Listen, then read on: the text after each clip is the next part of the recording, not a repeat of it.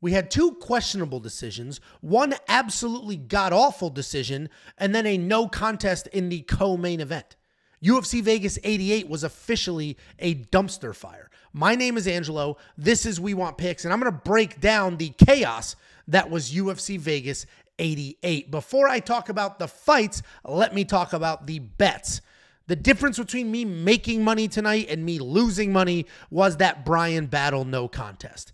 This spreadsheet here is every single bet I put on the board. You can see the Bryan Battle and Thiago Moises parlay.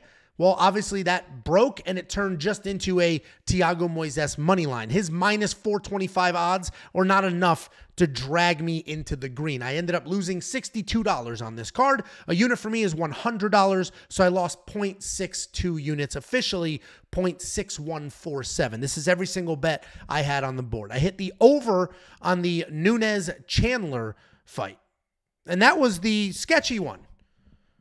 The safety parlay broke because the over on the Khamzat and Chasson fight didn't hit.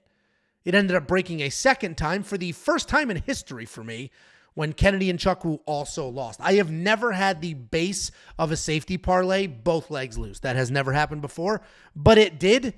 There's always a first time for everything. What a disaster. And we'll talk about those fights specifically. Jacob did hit his underdog lock of the week in Danny Silva at plus 170. We did have the best DraftKings ownership projections in the game, so if you're here for the fantasy aspect of things, hopefully you had a good night. And the only thing that kept Jacob from making a good amount of money was that Isaac Dulgarian decision. He was pretty extended there with 2.6 units on Isaac. Let's go ahead and talk about the fights specifically. Thiago Moises looked good.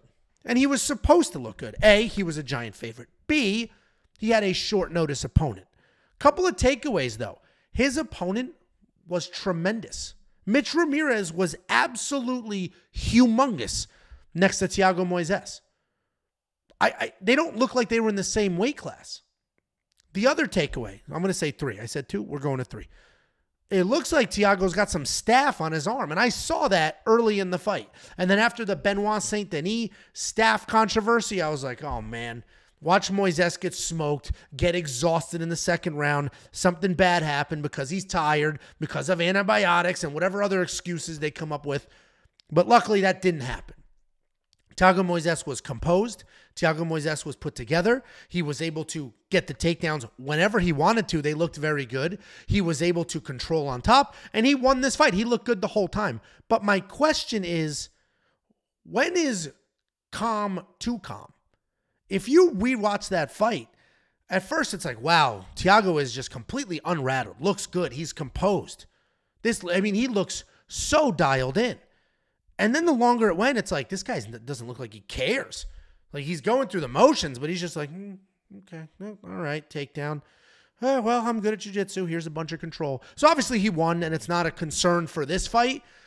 But if he's fighting somebody where he needs to step it up and he needs to dog it out, it might be tricky. And what was funny is DC, when Mitch Ramirez moved forward for a few seconds there, he had a little, just a sliver of success.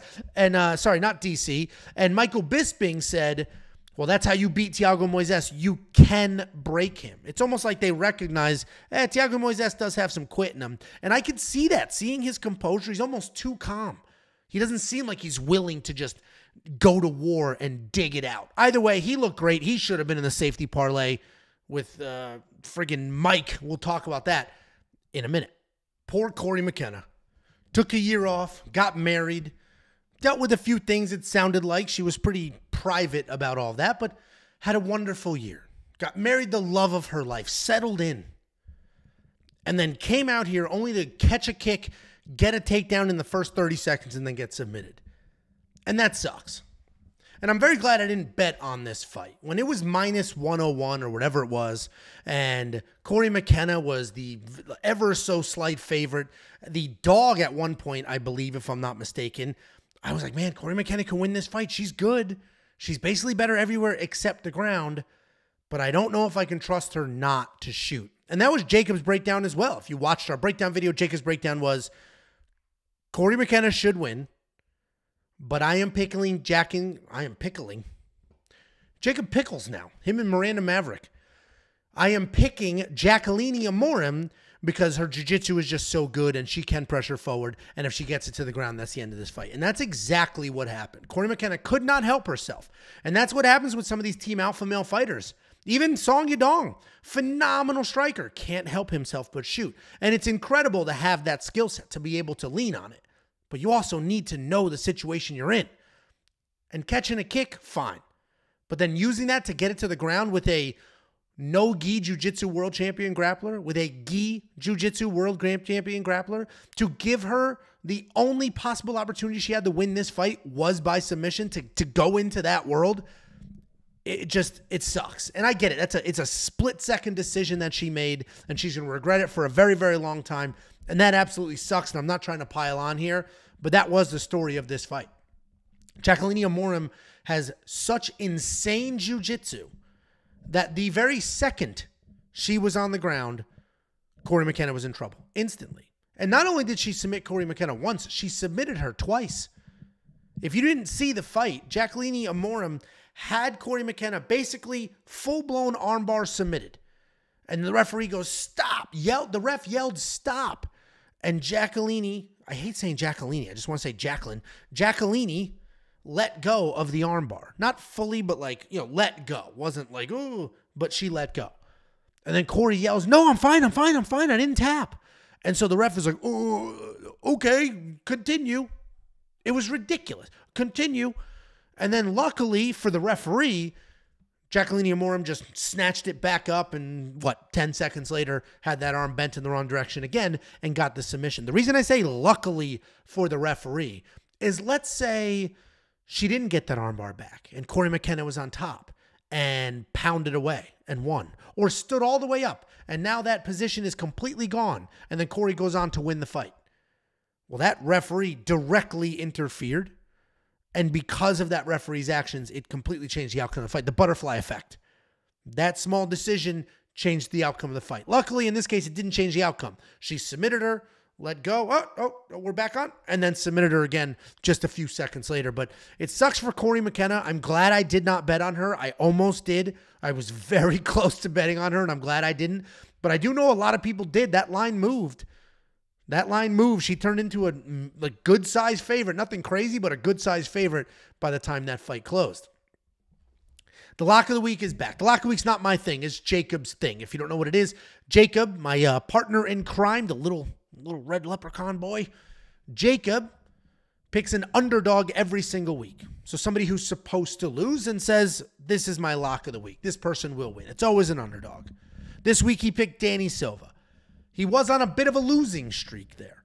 He picked Danny Silva. People dogged him a little bit. And you know what? In the first 30 seconds of that fight, I was like, wow, Danny Silva's got this locked up. He dropped Josh Culibao with like the third punch he threw. It was like jab, straight left, uppercut, boom, dropped Culibao. I don't remember what the combination was, but he dropped Culibao with an uppercut. Immediately takes his back, tried to work in a couple of different chokes, tried to make something happen. Looked incredible. Looked incredible early. Dropped him again just a little while later in that first round. Dropped him again. He dropped Josh Culibao 2 times in the first round early. Then Culibao seemed to, it seemed to wake him up, honestly. He seemed to put himself together a little bit, seemed to get himself back into that fight.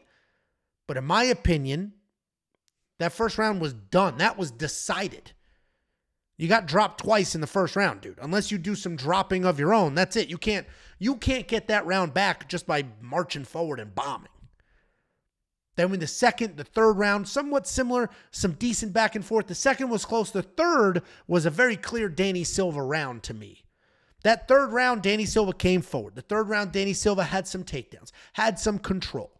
Had Josh Culibao dropped again, but instead of hitting his head, this time I think he blasted his leg or Josh screwed his ankle up or something to that effect. Either way, it was clear Danny Silva won the first round and the third round. The second one was close-ish. Fine. And what was the decision? A split. I don't think that was a split decision. I think it was pretty clear that Danny Silva won. And I think what ends up happening is people see a close fight and they say, oh, that's a split decision. But that's not how fights are scored. Fights are scored by round. So in order for a decision to be split, one of the 3 judges has to score the majority of the rounds for somebody else. So if a round is close, if every single round is razor thin, then yeah, you're going to get a split decision. People are seeing it, different angles, different views. Yeah, I think this happened. I think that happened. But I don't think we had close rounds. The only round that was close was the second. The first was a clear Danny Silva. The third was a clear Danny Silva. So even though this was a competitive fight, and even though Josh Culibao had some success or wasn't a complete mauling, I don't see it as a split decision. I don't see how you give Josh 2 of the 3 rounds. So I know a lot of people were complaining about the decision, and there's 3 decisions on this card people are complaining about. I do think they got this one right. But Sal D'Amato specifically got this one wrong. He's the one who gave 2 rounds to Josh Culibao. But either way, the takeaway is Josh Culibao is tough as shit. He'll take his beating. He'll stay in the fight. He'll be in your face. Danny Silva needs to work on striking defense. He basically gets hit with anything that gets thrown in his way. Anything that gets thrown at him hits him in the face. But he pressures forward. He's tough as hell. And he did show some very solid fight IQ. Him to work in some takedowns, to get the body lock, get control, do that. That is solid fight IQ. Good for Danny Silva. UFC debut. Got it done as a +170 dog. And now we need to ask ourselves, how good is Joffel Filho? And I'm going to continue to say Filio, even though it's Filho. Joffel Filho. Either way, how good is he? Because my breakdown here was I did pick him to win. And I essentially said, yes, we saw Asu Almabayev in his last fight take down O'Day and submit O'Day. But Joffel's not as good as Asu is, even though he is very good. He's not as good as Asu. And I give O'Day a lot of credit. He's a tried and true veteran. He's a very good striker. He's a good fighter. And he's definitely fought the higher level of competition. And I don't think I gave O'Day too much credit. I don't think I gave Joffel enough credit. So while I picked him to win, I didn't think he would win this quickly and this dominantly. There was almost no striking to talk about. Joffel bombed, got a very nice takedown, and then immediately climbed, worked, and got the submission. Joffel Filho now back-to-back first-round submissions, this time over an actual UFC vet. Joffel Filho might be very good. He almost beat Muhammad Mokaev. If you remember, he had Muhammad in that knee bar where his knee was not bending in the direction a knee is supposed to bend. So Joffel Filho might be very good and might be somebody that we should talk about. And unfortunately for Joffel Filho, he just got passed up for a title shot. He didn't have enough fights in the UFC, and nobody would have ever considered him for a title shot. But they just announced Steve Erceg getting a title shot.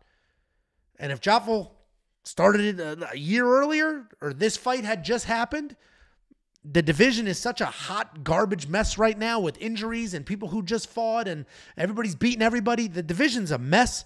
And all of a sudden you get some stability with somebody like Joffel. He could try to make something happen in this division. I think he is very good.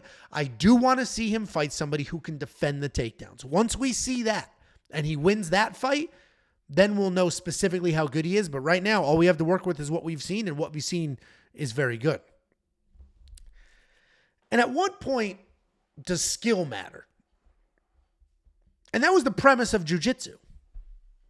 I don't know if you know this. If you're a newer MMA fan, right? If you showed up during COVID, that's great. Welcome. Like, I don't care if you just started watching fights last week. The more people that watch fights, the bigger the sports get. The bigger the sport gets, the better it is for all of us, right? We want this to be a giant sport. I don't want to be the only guy in my neighborhood that watches fights. I want everybody to watch fights so I can talk to them about it. Not just the big fights, but all of them. So if you're new to MMA, welcome. Let me give you a little history lesson. The UFC started as a literal advertisement for Gracie Jiu-Jitsu. The Gracies came to America from Brazil, were teaching jiu-jitsu. They were running jiu-jitsu gyms. And they said, we need to expose jiu-jitsu to the world. And this was in the 90s when like karate was the biggest thing. Every corner had a karate studio. Every kid did karate. And we saw all those karate movies like The Karate Kid, all the Chuck Norris movies, like all of those movies. The karate was the biggest thing in the world. And jiu-jitsu, the Gracie family said, I'm going somewhere with this, and it will tie back to this fight, I promise. And the Gracie family said, we need to show the world that jiu-jitsu is the best. How do we do that? And they said, who's the scrawniest, most worthless looking dork we have in this family? And that was Royce Gracie. So they took his scrawny little ass and they started the Ultimate Fighting Championship. And they reached out to all the different gyms and said, bring your biggest, baddest son of a bitch, and they're going to fight in a cage, and we're going to see who the best is. We're going to see what the best style is. Give me a boxer. Give me a wrestler. Give me every freak, animal, savage, bar brawler, Tank Abbott, son of a bitch that you have, and I will show you that this scrawny dweeb will win on technique alone. And that's what happened. That's what happened. Royce Gracie submitted everybody for the first couple of UFCs. And then the sport evolved. People were like, well, I have to learn how to not get choked with my own pajamas. And then the sport evolved. But it was always, size doesn't matter. Who cares how big you are? Look what Royce Gracie just did to a sumo wrestler. Nobody cares.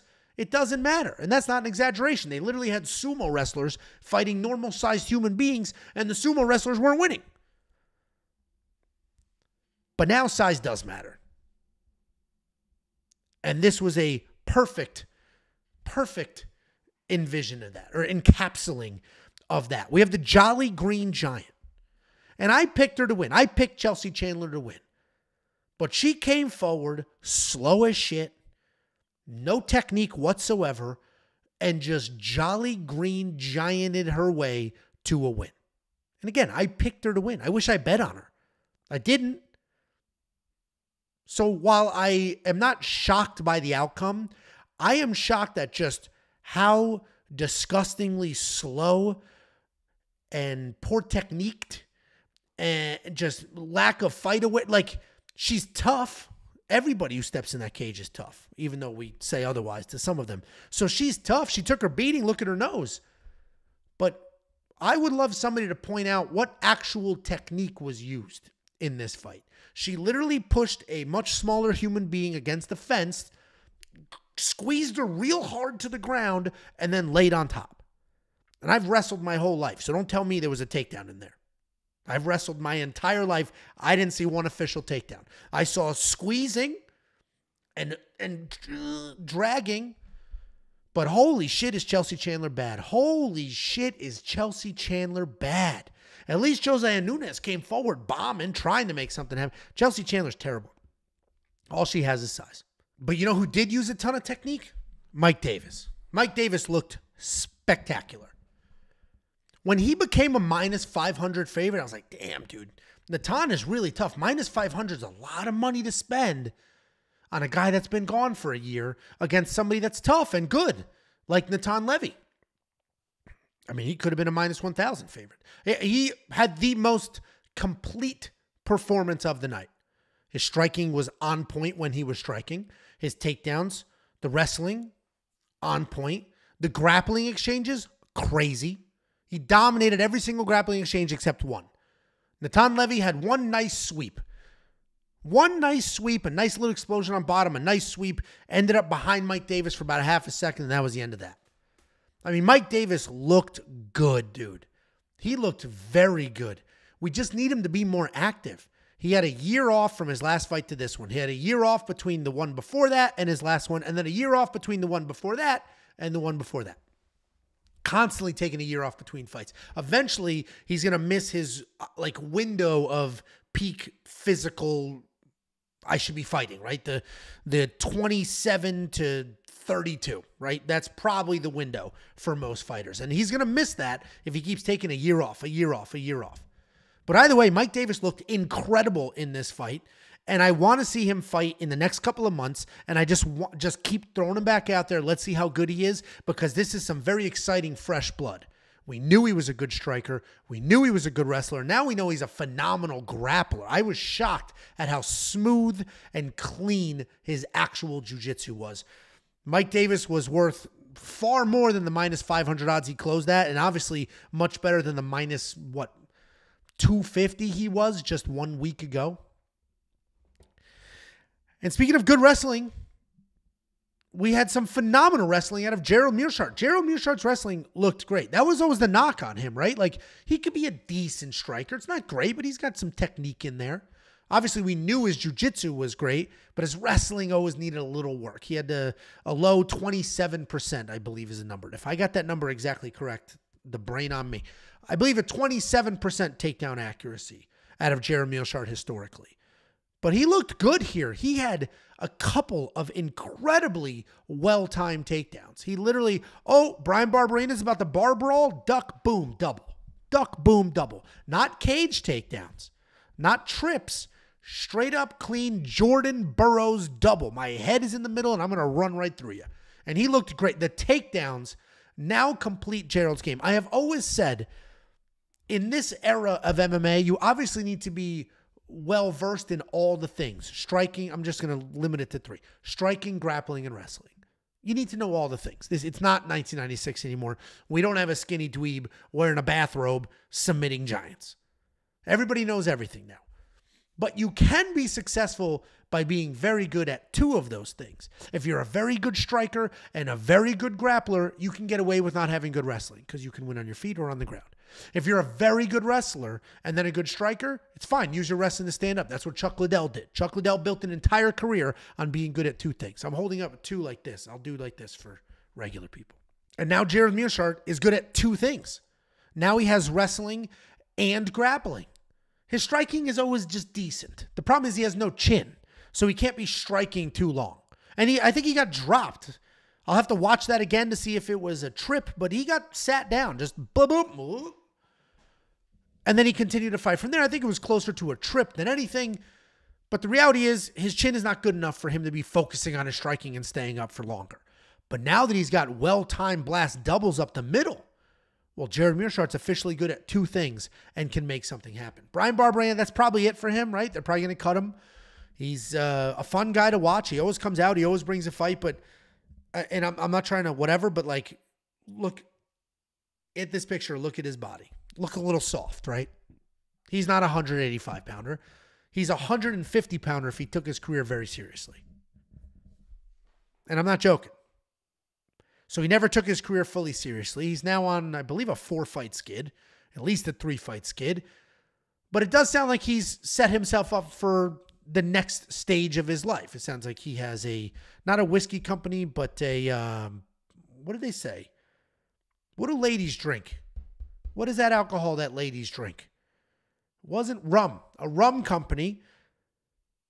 He opened a gym. So he's setting himself up for the next stage of his life. He has a knockout win over an all-time great in Robbie Lawler. He can run his gym off of that.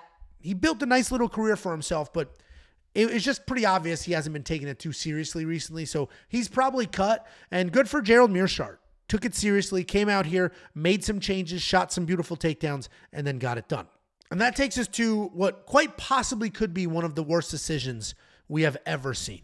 And give me a second before you start commenting because you're a C-Rod fan and just start and throwing up on your keyboard and saying angry shit. Just let me get there. Before this fight, I think the worst decision I had ever seen in my entire life, and if you've been watching this sport for as long as I have, you should remember this fight.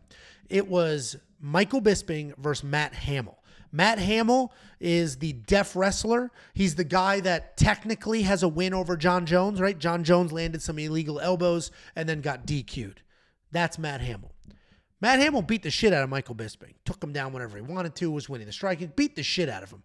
But it was in England, and he lost the decision. That quite literally was the worst decision I personally had ever seen, or at least one that is just burned into my brain as a terrible, terrible decision. And now we have this decision. I'm going to walk you through, again, before you angrily defend Christian Rodriguez like he's your cousin, give me a second. Isaac Dogarian, let me recap the fight, and then I have some statistics here for you. I will show you. Isaac Dogarian came out, dominated the first round. Dominated. You could argue the first round was a 10-8. What you're looking at here right now with Isaac basically in full mount on top, this was literally the first 2 rounds of the fight. He had 9+ minutes of control time in 2 rounds. Dominated the first 2 rounds. There was almost no strikes thrown whatsoever. He immediately got it to the ground, just ragdolling, tossing him wherever, taking his back, almost choked him out 3 or 4 times with different submissions. Dominated the first round, wasn't even close. Second round, dominated as well. Isaac Dogarian absolutely slowed down and got tired towards the end of that round. Without question. Without question. He got tired and slowed down towards the end of that round. But he won that round. And then the third round, Isaac Dogarian looked pathetic. He looked pathetic. He looked absolutely pathetic. Crawling around on the ground, covering his head, begging not to get knocked out. Looked pathetic. But he knew he was up 2 rounds, potentially with a 10-8 in the first, and all he had to do was survive. And that's exactly what he did. So let's look at the rounds. Let's look at what happened in each round. You heard my narrative. A dominant first round, a mostly dominant second round, and then an embarrassing third round, okay? Here's the first round. 4 minutes and 48 seconds of control time, which means he controlled all but 12 seconds of that first round, right? Nobody's arguing this round. Literally one single significant strike landed by Christian Rodriguez. The rest of this was takedowns. 3 for 3, a whole bunch of control time, a whole bunch of strikes. Just beat his ass. Got it. Nobody's arguing the first round. The second round, actually, we'll skip. The third round, similar story, but in reverse. Isaac Dogarian, 0 for 7 in takedown attempts. Pathetic. Christian Rodriguez gets plenty of control time, over 3 minutes. It's not the 4:48 that we got from Isaac in the first round, but it was plenty of control. Like Christian Rodriguez dominated that round. You could say 10-8 if you'd like. Then we have the second round. Let's work our way across. We're going to start from the right and work our way left. Control time, 4 minutes and 11 seconds in a 5-minute fight, which means there was only 49 seconds, only 49 seconds of this round where Isaac Dogarian was not in control. That's what control means. Who is controlling the position? So for 49 seconds, only 49 seconds, Isaac was not in control. For the other 4 minutes and 11 seconds, Isaac was in control. He went 4 for 6 on takedowns. You'll notice 0 knockdowns. There was no wobblings. There was no knockdowns. There was no meaningful strikes. And you could say, well, Christian Rodriguez outstruck him. It was 18-15. Christian Rodriguez landed 18 strikes. Isaac Dogarian landed 15 strikes. I mean, I'm pausing for dramatics. Christian Rodriguez landed 18 strikes. Isaac Dogarian landed 15 strikes, had 4 takedowns, and 4 minutes and 11 seconds of control time in the second round. And 2 judges watched that and said, yep, great round, Christian. Oh, great round. Sal D'Amato watched that and said, hey, the 49 seconds, where Isaac was not in control, Christian looked so good, he made up for the 4 minutes and 11 seconds where he was. Ron McCarthy said, you know what? I loved those extra 3 strikes. The extra 3 strikes that Christian Rodriguez landed were so impactful that I had to give him the round. It's absurd. Like, it's absurd. And honestly, you can, somebody's still going to lead the cope, some dumb shit like that. I'm literally looking at this objectively. I did not have a bet on this fight. I could care less. If Christian Rodriguez was going to win, I would have preferred he won by finish, so this isn't even a conversation. I hate that this is a conversation. It's bad for the sport that this is a conversation, because you know what happens? We start to see all the rigged. UFC's not worth watching anymore. UFC sucks. It was their job. Rigged. You can't trust them. Corrupt judges. And if that's the narrative, that's bad. I don't think it's rigged. I think people are just idiots. You live in this world, right? I live in this world. You've been to the grocery store. You look around. Everybody's an idiot. There's idiots everywhere. They walk among us. Most people are idiots. Think about everybody you know. Most of them are idiots. And unfortunately, some of them are MMA judges. They're idiots. I don't think there's corruption. There's not a bigger picture here. We just have idiots doing jobs that idiots shouldn't be doing. You know who wouldn't have effed this round up? Chris Lieben. Chris Lieben is a former UFC fighter. Great. Chris the Crippler Lieben. Ton of fun to watch. Was he the best? No. Was he exciting? Yes. He's now a judge in Nevada. He judged some of the fights tonight. If he was judging this fight, I promise you he wouldn't have messed this up. I promise you he wouldn't have messed this up. But Sal D'Amato, 198 years old, Actually, don't think he's that old. But Sal D'Amato, when your reputation is like a fact that you are always on the wrong side of bad decisions, maybe a review. I've got a real job. YouTube isn't my real job. If I sucked so bad at my real job that everybody in that company knew, oh, anytime a deal goes south, it's an Angelo deal. At the very least, I get a warning. The very least, let alone probably fired. And I'm not making this out to be bigger than it is. I just think that was a terrible decision. I don't know how you can see somebody get absolutely dominated for 4 minutes and 11 seconds and then still give them the round. That made no sense. I'm not arguing the last round. 10-8, no problem. If you gave the first round a 10-8, I have no problem with the last round being a 10-8. At worst, this should have been a draw. So I'm not saying Isaac Delgarian won this fight because I think it was a draw. I think it was a 10-8, 10-9, and then a 10-8. Isaac should have won a decision, but if you want to say a draw, I'll take a draw. I'll take a draw. That's worst case scenario. Let me know in the comments what you think. I am very curious. Don't be like some weirdo Christian Rodriguez faithful. Be normal. Be objective. I am curious what normal people think. And then this was just the cherry on top. At this point, I wanted the whole card to burn. Burn it to the ground. My safety parlay broke. Burn this whole thing to the ground. I didn't need Kennedy winning or losing didn't matter to me at this point. The only thing at this point of the night, the feature fight of the night, the only thing that mattered at this point of the night was I needed Bryan Battle to win to be up money. We'll talk about that next. So at this point, I was like, burn this shit to the ground. Ovince St. Preux, let him win this fight.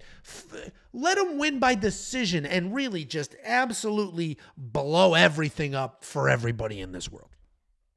And that, unfortunately, is what happened. That does suck. I'm being sarcastic. I'm not rooting for everything to just absolutely fail. But that's basically what happened. Ovince St. Preux winning a decision pretty much solidified the fact that nobody was going to make any money.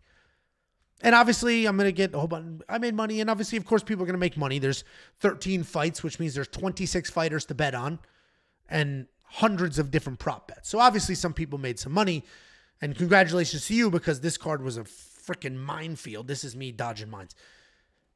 But Ovince St. Preux didn't look horrible. I mean, he looked old and slow, but he looked like a tough man. A man. Man is key word here. Because Kennedy and Chuck look like a boy. Just, little shot here, little shot there. I'm not going to do enough. I'm afraid to throw. I'm a minus 600 favorite, and I'm not going to try to win this fight. I'm 9 feet tall. I can fight you from the other side of the cage. Doesn't throw. Kennedy and Chuck sucks. No, that's what I wrote in my notes. Sucks, refuses to engage. It's just sloppy, chaotic. It doesn't make any sense because there are moments where Kennedy and Chuck looks incredible. And we always knew Ovince St. Preux was an insanely talented guy. Nobody denied that. That's how I broke down his fight. Ovince St. Preux is an incredibly talented guy that ruined his career by going up in weight and taking short notice fights. And that is what happened. He would go to heavyweight, be a mess. He would take a fight on a week's notice, be a mess. But hanging out, light heavyweight, yeah, he was slow. He's old. He's 40. But he still moved forward, still landed meaningful shots, still made it happen. Good for Ovince St. Preux. Good for you. And Kennedy deserved to lose that fight the way that he fought. And what a mess that guy is. Talking about a mess, we had a co-main event have a no contest. And it's not the UFC's fault. This isn't a conspiracy. There was an eye poke. Then it was an accidental eye poke, and the fight didn't go long enough to go to the judges' scorecards, and then Angelo took his opportunity to bail on that fight. This is a picture of Bryan Battle screaming into the microphone, just yelling, I was beating your ass. I was beating that guy's ass. He wanted his way out. He took his way out. The best thing that Bryan Battle said in this, so if you didn't see the fight, Bryan Battle was piecing up Angelo. It wasn't even it was not a close fight. Bryan Battle looked A, humongous, B, was marching him down, landing whatever strikes he wanted to land, just doing whatever he wanted to do to Angelo. Ange had a speed advantage, but it didn't matter because he was backing up and not landing anything. Shot a couple of half-assed takedown attempts. Bryan Battle stopped him. No problem. So Bryan Battle was objectively winning this fight, looked great doing it. Without question. Without question.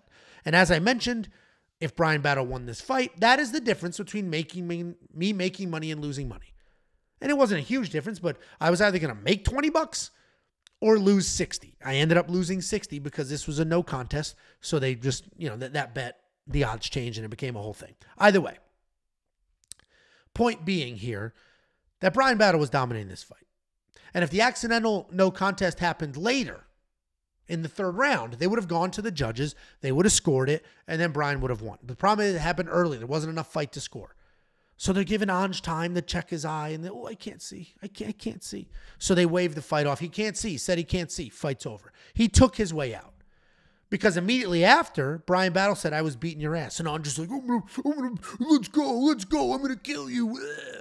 And then the best thing Bryan Battle said on the microphone was, 30 seconds ago, they canceled the fight because you said you couldn't fight, and now you're trying to fight me? Now you want to fight? And he's 100% correct. You want to be a tough guy now when the fight's canceled, and it's canceled because you couldn't fight me. So how are you going to pretend that you're going to fight me right now in this cage when you literally, 30 seconds ago, literally refused to fight me because you can't see? Bryan Battle was going to beat his ass. Angelo, if he couldn't see, he couldn't see. We've seen eye injuries before. Here's another throwback reference for people who have been around for as long as I have. I don't know why I'm saying this aggressively. Vitor Belfort won the UFC light heavyweight championship with just a short hook punch. The stitch on the outside of the glove. Okay, so the glove is like leather on bottom, leather on top. It's pinched together, and there's just little stitches on the outside. That sliced Randy Couture's eye, just like ever so, just sliced right across his eyeball. That's an eye injury. This was a poke. And the main event, I finally picked the main event correctly. I think I had lost 3 in a row, something like that. I finally picked the main event correctly, and this is how I thought it was going to go. I thought Marcin Tybura would weather an early storm, get Tai Tuivasa against the cage, get him to the ground, and that's it. As soon as Ty got taken down, he literally flopped like thunk, just flopped flat back on the floor, and then that was the end. Like, you knew he wasn't going anywhere from there. You just knew he wasn't going to go. And it sucks because I love Tai Tuivasa. Who doesn't? Who doesn't like it? Tai Tuivasa is great. He's a ton of fun. He's exciting to watch. He's got a great personality. He's got plenty of knockout. Like, everything about him is fantastic. But you put him up against a guy that can take him down, and this is what's going to happen. You put him up against the guy that's got the power of Sergey Pavlovich, this is what's going to happen. I don't know who they're going to give him next, but let's hope they don't give him like a Sergey Spivak or somebody like that who's going to take him down. Just give him some other heavyweight that'll stand there and trade with him that doesn't have the power that he has. Give him Josh Parisian. Let him beat Josh Parisian. We love this guy. Let him get a win, or let him at least put him in a situation where he can win. Because some fighters need to play their role. And officially at this point, Tai Tuivasa's role is be the Cowboy Cerrone. Your title challenging days are behind you. It's evident you're not going to fight for a title. And that's okay. Not every single person on this roster needs to be queued up for a title shot. So let's give Tai Tuivasa the fun, exciting fights. Let's give him people that will hang out with him, and he could do a shoey and knock him out and do all. Give him those people, and let's just have some fun with this division. They're heavyweights, for Christ's sake. They're heavyweights. So it sucks that Tai went out this way. I don't think it affects his stock very much. Like, again, he wasn't fighting for a title. People love this guy no matter what. He got taken down. He got submitted. It is what it is. Now, if he got cracked with a jab and knocked out cold, well, then that's a problem. Because now who the hell is he going to fight next? Because then that's it. But that is not what happened. Good for Marcin Tybura. If he didn't just get smoked by Tom Aspinall, then, let's see who he's going to fight next. This should be interesting. But he did. Tom is the current champion, so that loss has a little more weight than it did just a few months ago. But, I'm curious to see what happens with Marcin Tybura. I'm curious to see how far he goes. But I think he's going to be always the bridesmaid, never the bride. I think he's always going to be good enough to beat, 7 through 15, but not be able to beat any of the top 5 people. And unfortunately, that means he's not going to fight for a title. And then even more unfortunately, he's not Tai Tuivasa. Tai Tuivasa's got tons of personality, can sell merch. People love that guy. Put him on a card anywhere near his hemisphere, and he'll do sales. He'll do tickets. He'll make some money. Marcin Tybura is just going to grind, then eventually that'll be it for him. Guys, that was the card. It was a dumpster fire. There were some moments of excitement, but it was a mess. Let me know your thoughts on this card. All the picks and the bets for UFC Vegas 89 are already up. So go check those out. Unlock them at WeWantPicks.com. Click Become a Member at the top. It's only $10 a month. You will get the safety parlay. It did miss tonight, but you zoom out a little bit. I hit 11 of the last 14. I hit 2 last week at UFC 299. Overall, in the last almost 2 years that it has existed, it hits at a 70% event rate, a 28% lifetime return on investment. The safety parlay is still a good long-term bet. I believe in it.